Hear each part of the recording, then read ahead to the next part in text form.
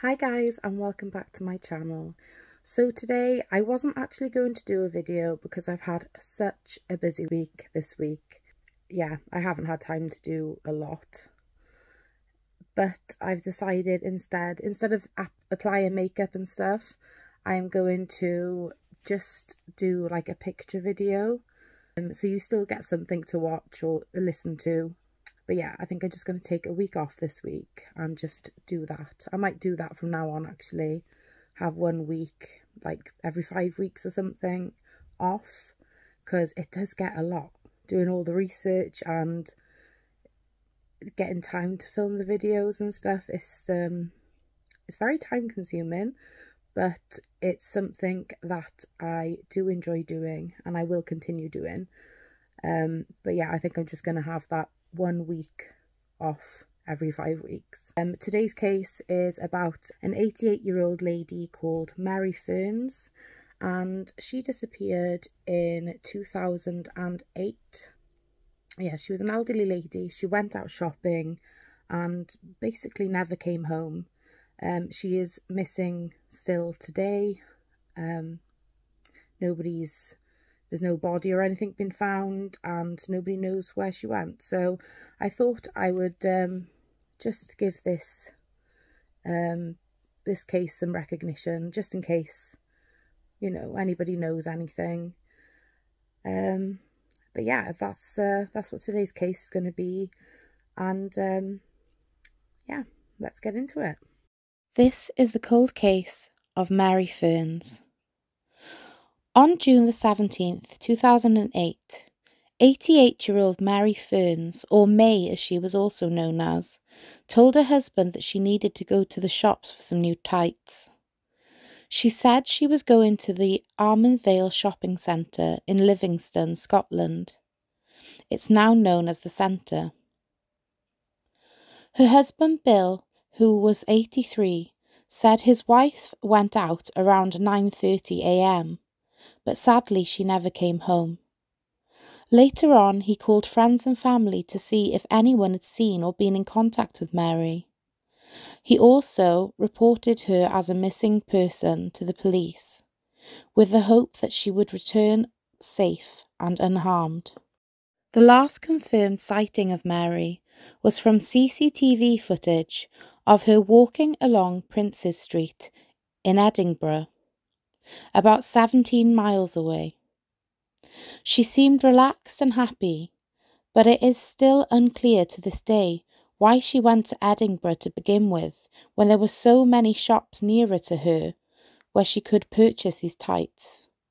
Sadly, this was the last time anyone saw Mary. Investigators were confused as to why Mary went to Edinburgh and how she got there. Some people have said she was seen getting on a bus to the capital. Skeletal remains were found on the edge of the River Almond in Livingston in April of 2011. They had been searching the area since January. The remains were partially burned less than 1 mile away from Mary's home in Vancouver Avenue. It was revealed that the remains weren't Mary's on February the 23rd, 2012. They belonged to a man that vanished 15 years earlier called James Adams. James Adams was a 58-year-old man who went missing in 1996.